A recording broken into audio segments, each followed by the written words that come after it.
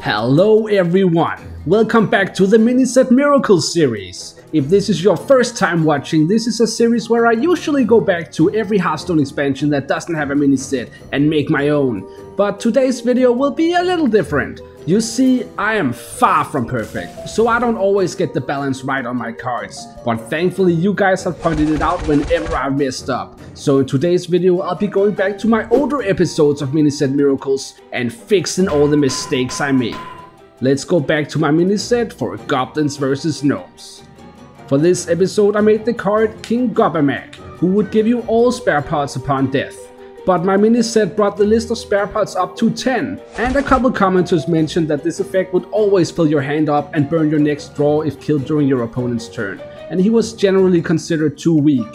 Well, one of you suggested this change for Gobamak. Gobamak is still a 6-mana 4/5 with Rush, but he will now cast any spare parts that don't fit in your hand onto random friendly minions. This might still burn a card, but at least you're now guaranteed value from all 10 spare parts. Now, attentive viewers may remember that one spare part in particular is quite bad if cast on a friendly minion, especially since I also changed this one to also silence the minion. Well, my update to this spare part was considered too strong by many, and a change was suggested. Instead of silencing and freezing a minion, Emergency Coolant will now only freeze the minion, but also give you 3 armor. This might still not be that great to cast on a friendly minion, but at least you get 3 armor.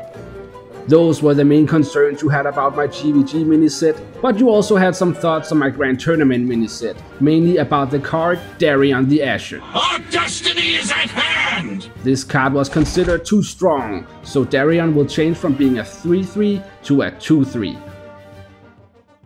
Now for my cards for my Whispers of the Old Gods mini set. These cards were perfect, no notes! Okay, there were a few notes, mostly about the text on the card Battle God Satura, so her text will now properly be separated into a battle cry and a choose twice, as it should be.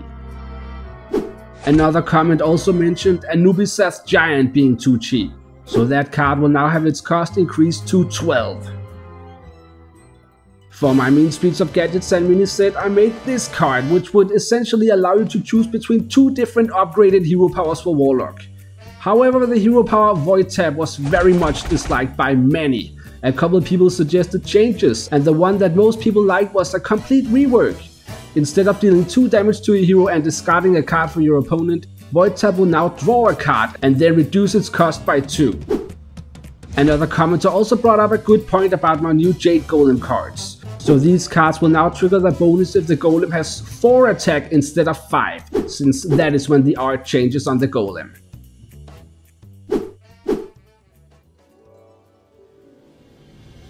For my mini set for Journey to Unguru, there were actually several people who thought the balance was fine, and there really weren't any notes on the cards, so let's just move on to Knights of the Frozen Throne, and boy did you guys have some notes about that one. Many of you had wanted to see hero cards for Death Knight and Demon Hunter as Knights of the Frozen Throne. However, this will become a reality. I've already made a Demon Hunter hero card in my most recent video, and I plan on also making one for Death Knight in an upcoming video. So hopefully that should respond to this, but that was not the only note you guys had. Many of you just didn't like the theme, choosing Shadowlands, which is generally disliked as the continuation for Knights of the Frozen Throne was the wrong choice. I'm not gonna redo the entire mini set for this video, but it is something I plan on doing in the future. Moving on, we got my cards for my Kobolds and Catacombs mini set, and you guys had a couple notes about those too. The first card you pointed out was Togwaggle Jr. for Rogue.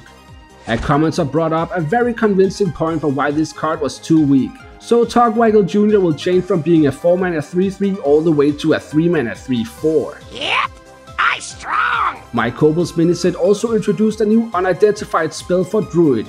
These are cards that transform into one of 4 different cards when they enter your hand. But there were a couple comments about this spell being too strong, specifically the Channeling Scroll version, which gave 2 empty mana crystals. So this version in particular will now become the Defensive Scroll, which gives an empty mana crystal and 5 armor. My next mini set was for the Witchwood, and you guys only had notes on a single card. Ivar Bloodfang was considered too strong, and you guys had a few suggestions for how to fix him. including one which I thought was really interesting, but unfortunately I couldn't find a way to fit it in 4 lines. So instead of any of that, Ivor Bloodfang will change from being a 6 mana 5/6 minion to an 8 mana 7/8 minion.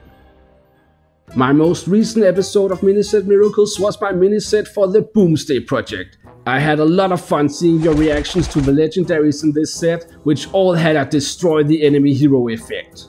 But a couple of you brought up an unintended interaction with my Mek'Sharaj legendary for warrior.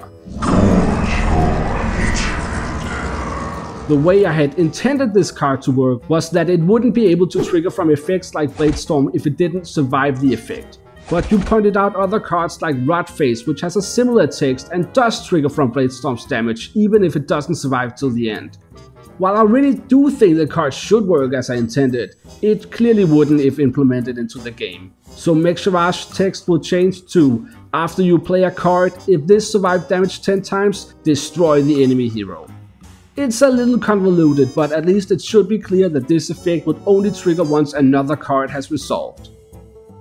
Well, those were all the changes I had for this video. I hope you all enjoyed this slightly different version of a Miniset Miracles episode. If so, make sure to hit that like button and don't forget to subscribe so you don't miss out on the next episode of Miniset Miracles, which will have new cards.